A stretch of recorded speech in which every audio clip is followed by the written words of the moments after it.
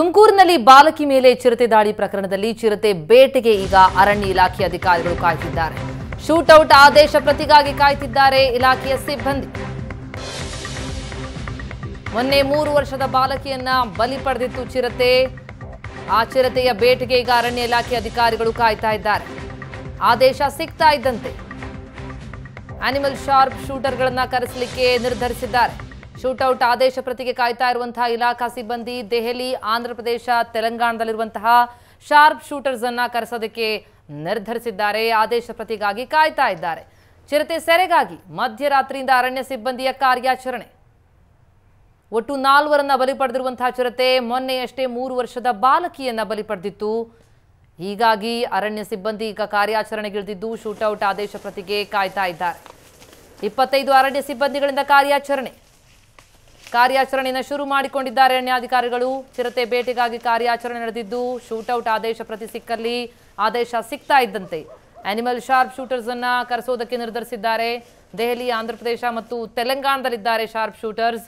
ಅವರನ್ನ ಕರೆಸೋದಕ್ಕೆ ನಿರ್ಣಯವನ್ನು ತೆಗೆದುಕೊಂಡಿದ್ದಾರೆ ಇಲಾಖೆಯ ಸಿಬ್ಬಂದಿ. ಈ ವಿಚಾರವಾಗಿ ಇನ್ನಷ್ಟು ಡೀಟೇಲ್ಸ್ ನೀಡ್ತಾರೆ ನಮ್ಮ ರಿಪೋರ್ಟರ್ ಮಹಾಂತೇಶ್ ದೂರವಾಣಿ ಸಂಪರ್ಕದಲ್ಲಿದ್ದಾರೆ. ಮಹಾಂತೇಶ್, ಚಿರತೆ ಬೇಟೆಗಾಗಿ ಕಾರ್ಯಾಚರಣೆ ಜೋರಾದಂತೆ ಕಂಡು ಬರ್ತಾ ಇದೆ. ಸದ್ಯದ ಅಪ್ಡೇಟ್ ಏನು ಅಂತ? ಪ್ರತಿಮಾ, ನೆನ್ನೆ ಒಂದು ಬಾಲಕಿಯನ್ನು ತಿಂದಂತಹ ಚಿರತೆ ಕಾರ್ಯಾಚರಣೆ ಶೂಟೌಟ್ಗೆ ಕಾರ್ಯಾಚರಣೆಗೆ ಸಿದ್ಧವಾಗಿರುವಂತದ್ದು. ನೆನ್ನೆ ಅರಣ್ಯ ಸಚಿವರು ಸ್ಥಳಕ್ಕೆ ಭೇಟಿ ನೀಡಿದಂತ ಸಂದರ್ಭದಲ್ಲಿ ಗುಂಡಿಕ್ಕಿಕೊಳ್ಳೋದಕ್ಕೆ ಆದೇಶಕ್ಕೆ ನಾವು ಕೊಡ್ತೀವಿ ಅನ್ನೋ ಒಂದು ಮಾತನ್ನ ಹೇಳಿದ್ರು. ಆ ಆದೇಶದ ಪ್ರತಿಗೋಸ್ಕರವಾಗಿ ಇಲ್ಲಿನ ಅರಣ್ಯ ಅಧಿಕಾರಿಗಳು ಕಾಯ್ತಾ ಇದ್ದಾರೆ ಒಂದೆಡೆ. ಮತ್ತೊಂದೆಡೆ ನಿರಂತರವಾಗಿ ಚಿರತೆ ಹುಡುಕುವಂತ ಕೆಲಸ ನಡೀತಾ ಇದೆ. ಅದರಲ್ಲೂ ಪ್ರಮುಖವಾಗಿ ಈ ಒಂದು ದಾಳಿ ನಡೆದಿರೋದು 4 ಜನರನ್ನ ತಿಂದಿರುವಂತಹ ಚಿರತೆ ಓಡಾಡಿರುವಂತಹ ಜಾಗಗಳನ್ನ ಪತ್ತೆ ಹಚ್ಚುವಂತಹ ಕೆಲಸವನ್ನ ಮಾಡ್ಲಾಗ್ತಿದೆ. ಪ್ರಮುಖವಾಗಿ ತುಮಕೂರಿನ 3 ತಾಲೂಕುಗಳು ಅಂದ್ರೆ ಕುಣಿಗಲ್ಲು, ಗುಬ್ಬಿ ಮತ್ತೆ ತುಮಕೂರು ತಾಲೂಕುಗಳು ಸ್ಪಂದಿಸುವಂತಹ ಈ ಒಂದು 12 ಕಿಲೋಮೀಟರ್ ವ್ಯಾಪ್ತಿಯಲ್ಲಿರುವಂತಹ ಹಳ್ಳಿಗಳಲ್ಲಿ ಚಿರತೆ ಕಾಣಿಸ್ಕೊಂಡಿರುವಂತದ್ದು. ಈ ಒಂದು ವ್ಯಾಪ್ತಿಯಲ್ಲಿ ಸುಮಾರು 10ಕ್ಕೂ ಹೆಚ್ಚು ಚಿರತೆಗಳು ಕಂಡು ಬಂದಿದೆ. ಇದರಲ್ಲಿ ನರಭಕ್ಷಕ ಚಿರತೆ ಯಾವುದು ಅನ್ನೋದನ್ನು ಮೊದಲು ಪತ್ತೆ ಹಚ್ಚಬೇಕಾಗತ್ತೆ.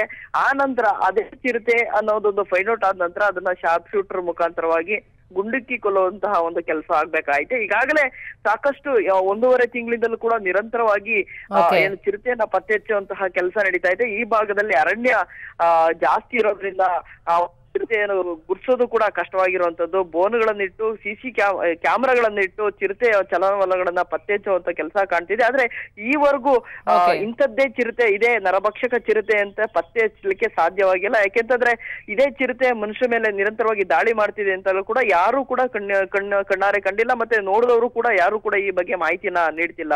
ಪ್ರತಿಮಾ, ಥ್ಯಾಂಕ್ ಯು ಮಹಂತೇಶ್ ತಮ್ಮ ಮಾಹಿತಿಗೆ.